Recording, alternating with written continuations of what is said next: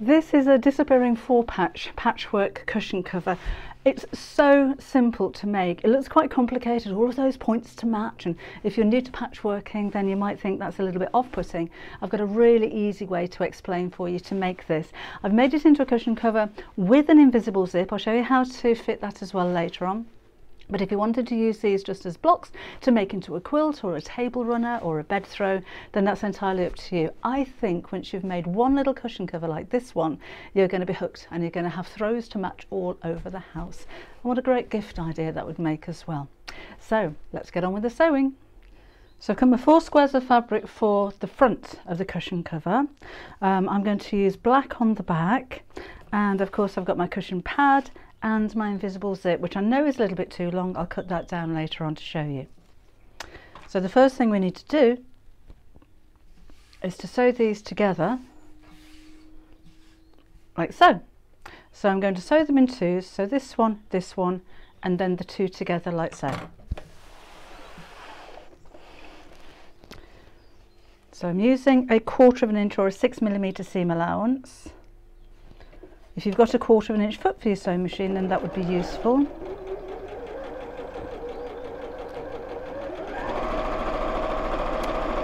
And let's just sew straight down. We can chain piece these, so I'll sew the next 2 straight after. Save on a little bit of thread there.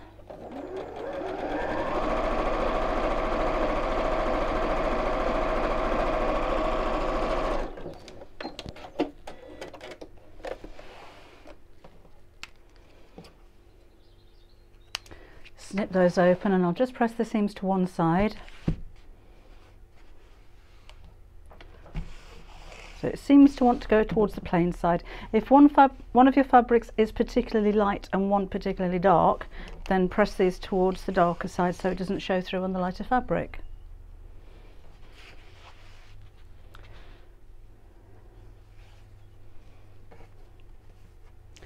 Then these 2 are sewn together. Because I've pressed the fabric in the same direction, when I now sew them together like this, they're facing in opposite directions, and you'll find that it helps to nest the seams together so you get a perfect point in the centre.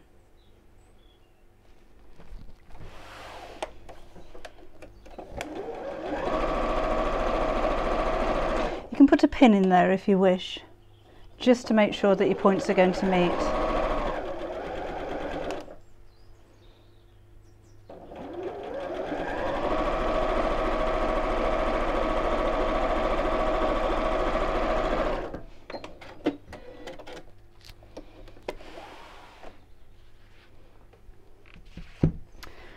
And this time I'm going to press the seam open. It's not particularly important. If you prefer to press to one side, then that's fine. It will cut down on a little bit of the bulk right in the centre if you press it open though.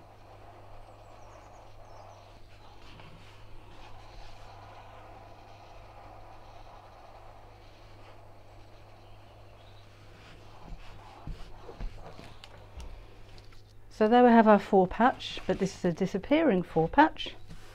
So let's make it disappear. I'll pull up my cutting mat. I will trim this down to make it square later as well. And take my ruler,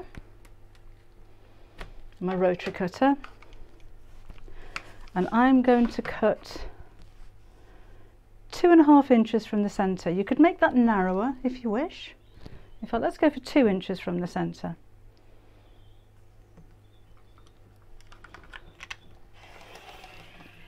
But have an experiment. You may prefer a wider strip in the centre or a narrower. This isn't set in stone.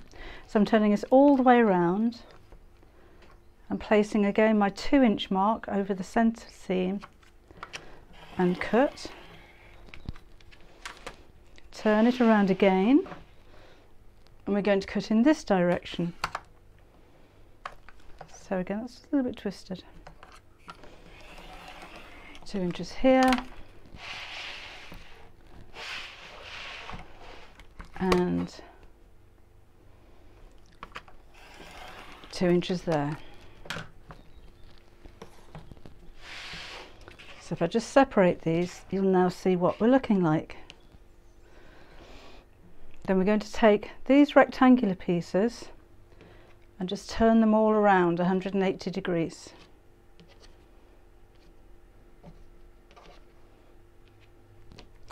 And then we'll sew it back together again.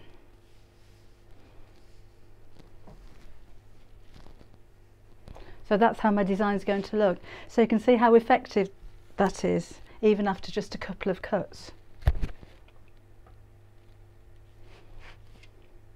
So you can really see how effective that's going to be, even after just making a few cuts. It looks completely different, doesn't it? Right, let me move these onto my table. So I'm trying to keep them in the same order. Oh, off you go. Given more room, of course, you wouldn't need to do that. And again, just like before, I'm going to sew in rows of 3. So these 3 together, then these 3, then these 3. That I need to trim off. I'd normally do that with my rotary cutter, but I'd just put the mat away. That was just a little bit long. We want that to be nice and square. And the same happened with this one.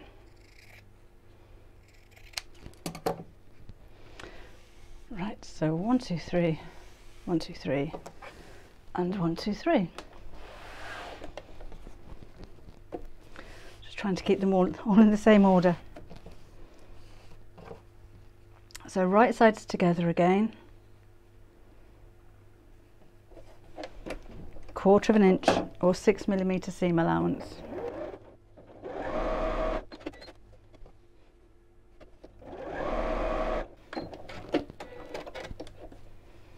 There's row 1, row 2, and again where you come to seams, I'm going to nest those so that the seams match.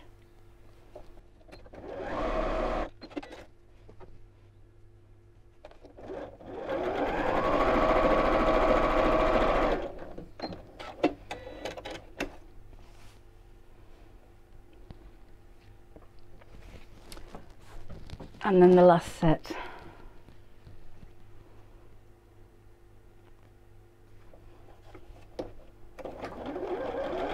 It actually comes together really quickly. So if it's not a cushion cover that you're making, which in effect only has one block, if you wanted to make lots of blocks and make a quilt out of them, then it's one of those blocks that comes together so quickly you're going to be able to make quite a big quilt in a short period of time.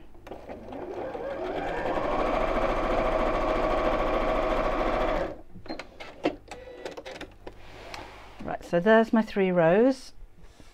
I'm going to press the seams again. Now this time with the bottom row, I'm going to press the seams outwards.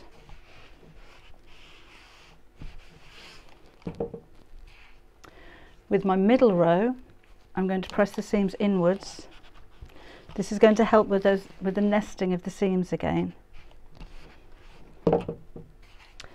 And again with the top row, we'll press the seams outwards.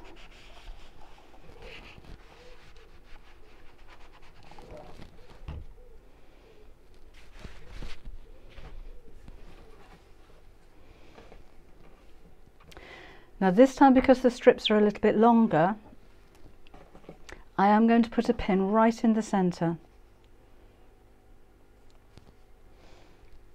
just to make sure those points in the centre meet when I reach them. And again, these have been pressed in opposite directions, so they'll kind of automatically sit together. It makes it so easy.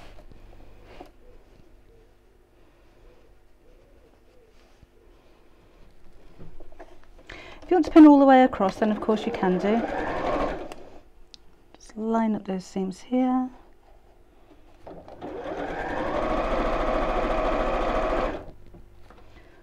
Across that centre point, remember to take your pin out as you approach it.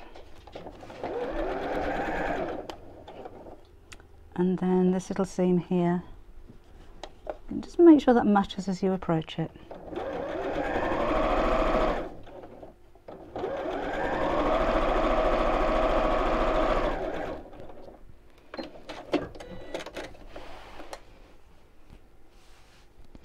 And then this one goes on the bottom, So let's do the same again. Let's just pop that pin in the centre. I don't normally pin all the way across, but your choice if you wanted to. And let's sew.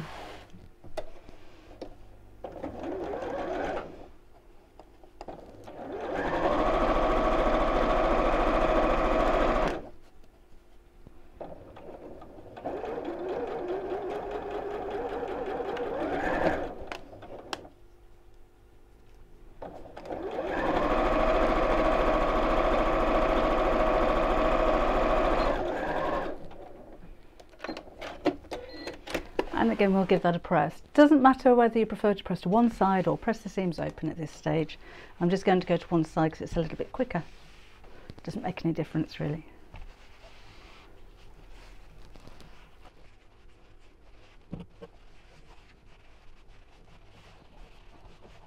Right, when that's nicely pressed, I'm going to trim it to make it square. So back out with the cutting mat again. It's quite a large mat there. And I'm just going to trim like down these edges just to make it perfectly square.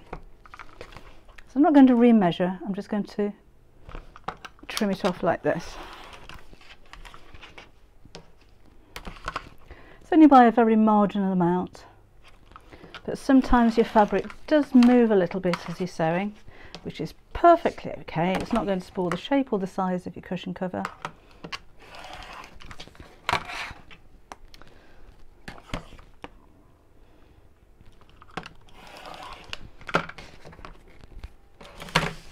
Right,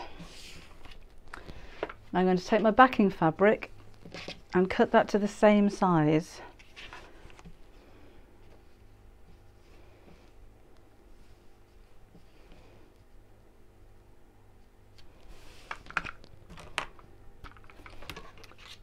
So I'll just use the front as a template, so I know that they're both exactly the same size, and then we'll put the zip in.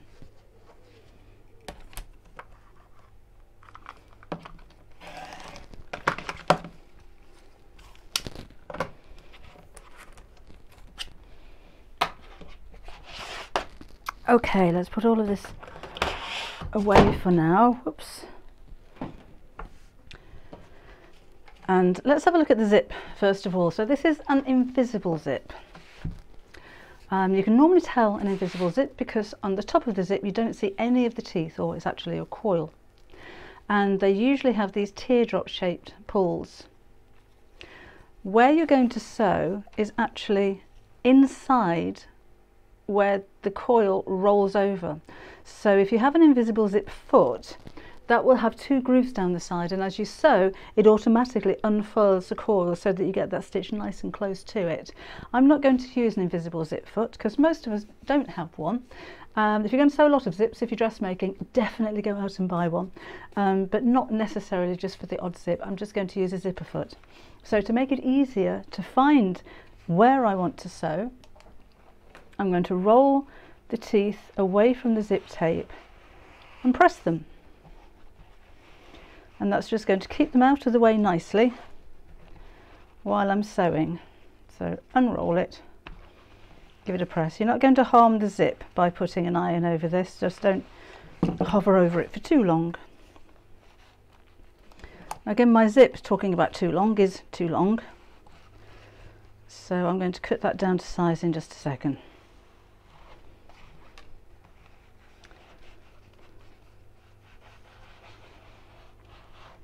So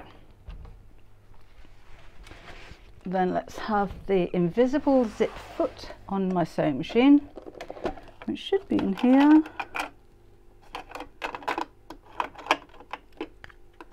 There we go. So this one drops off and this one drops on, and I need the needle to go through the left hand side at this moment. So clip that onto the left hand side. Then I'm going to put the invisible zip in between the two pieces of fabric like so. It seems to be picking up every bit of dirt and dust. So again, I know this is too long. So I'm going to leave about an inch at each end, or 2.5 centimetres at each end, and just chop the end of the zip off. Now do be aware that because I've chopped the end of the zip off, I can pull that slider all the way off, so you just need to make sure that that doesn't go all the way down to the end. If you wanted to put a few stitches or a blob of glue on the end there, then that's absolutely fine. So let's sew it to this side first of all.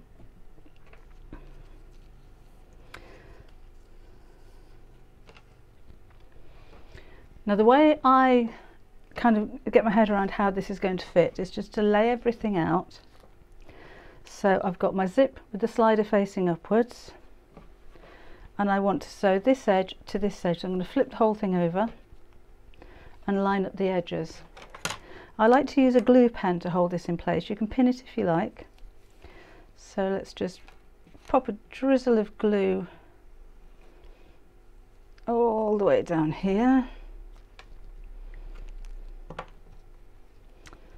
And lay these edge to edge. Now this is different to when you're dressmaking, because you'll have a seam allowance that you need to stick to there, but this is only a cushion cover, so we don't have a particular seam allowance that's important.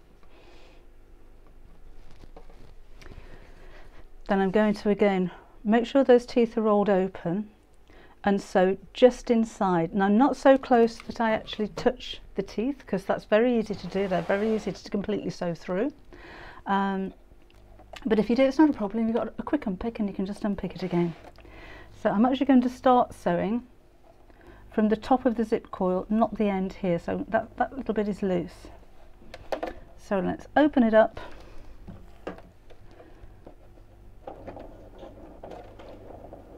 And so now if you don't get close enough to the coil, you can always go back over this afterwards. But I think this is a great way of practicing your zips as well. Invisible zips are so easy when you get the hang of it. I think a lot easier, certainly if you're dressmaking, than putting in a centred or a lap zip. Now you'll never get all the way down to the end of the zip because your slider is in the way. So just keep sewing along that groove for as far as you can go. Now at this point you can close the zip and just make sure you haven't caught any of the teeth. You'd know about it now if you had. So let's undo this again.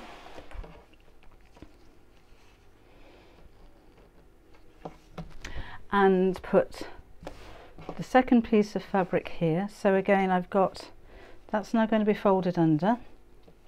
There's my zip pull pointing upwards, and these two edges I now need to go right sides together. So I'm going to flip all of this over this way. It's just the way that I find it easier, because it can be a little bit confusing as to which way your fabric's facing, I think anyway. So let's again put a little bit of glue on here to hold it in place. Right sides together there.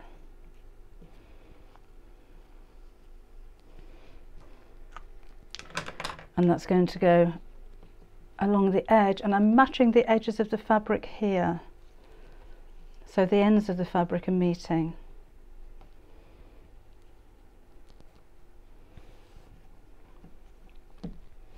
And then back to the sewing machine, and I'm going to drop off the zipper foot and move it over so that I'm on the right hand groove, because you always sew the zip from the same direction, so from the top down to the bottom, so you don't turn it around and then go back up again, top to bottom. So the first time you sew, your zipper foot is going to, or your needle is going to be on the left hand side of your foot. The second time you sew, move it over to the right hand side of your foot.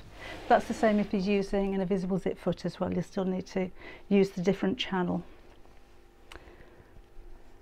Okay, so I've got the majority of my fabric on this side now, which may seem a little odd. And just like before, I'm not starting right at the end of the zip tape, I'm starting at the end of the coil. Open this up and sew. So take your time with it, it's not a race.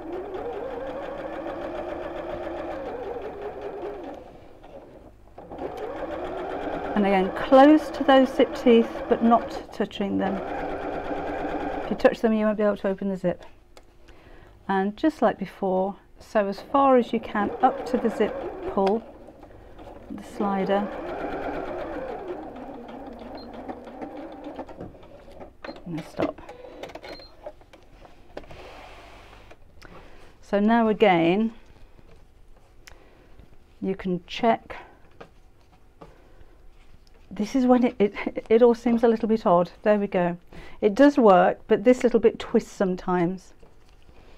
And now I can close the zip and just make sure I haven't caught any fabric in there. So again, you can see I'm using a bright red zip and you can barely see it because it's invisible.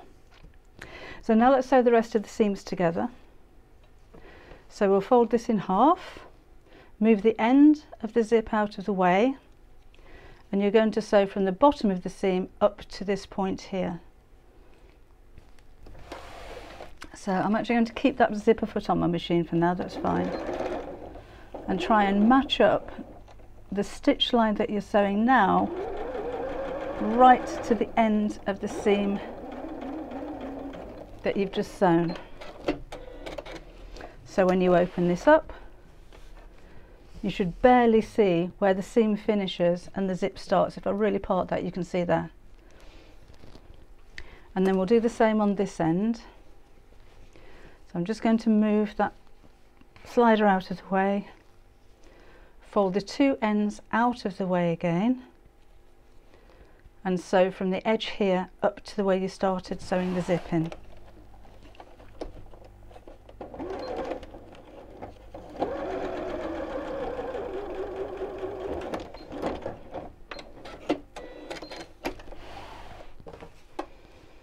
So when the zip's closed, you should barely see it apart from that little teardrop shaped pull. So now I can put my regular foot back on my sewing machine again and find it. And just going to press over that actually before I sew the rest of it together. Things always look a bit neater when they're pressed, don't they?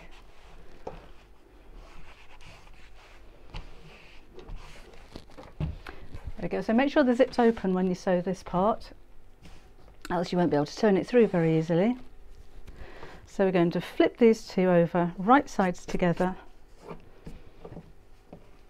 and sew all around the edge, so around all three sides.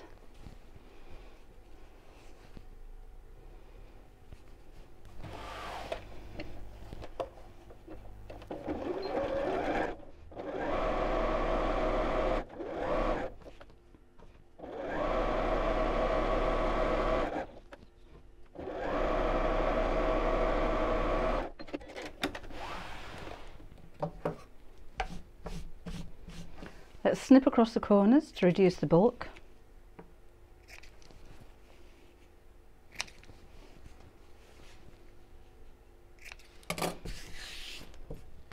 And then turn this the right side out.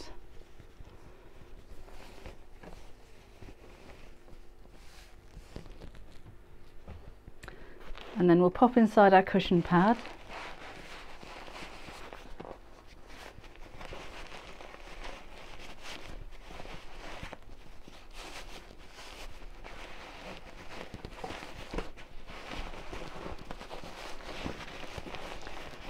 Push the corners right into the corners.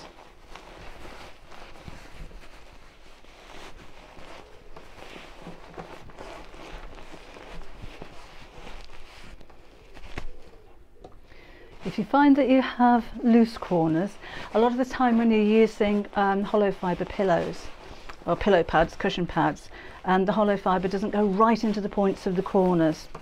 So at this point, if you need to, then you could add a little bit of toy filler or K-Pop, just a little pinch, and just push it into the corners of the cushion cover and just fill them out a little bit. Just got a loose thread there to cut off. So there's my little cushion cover finished.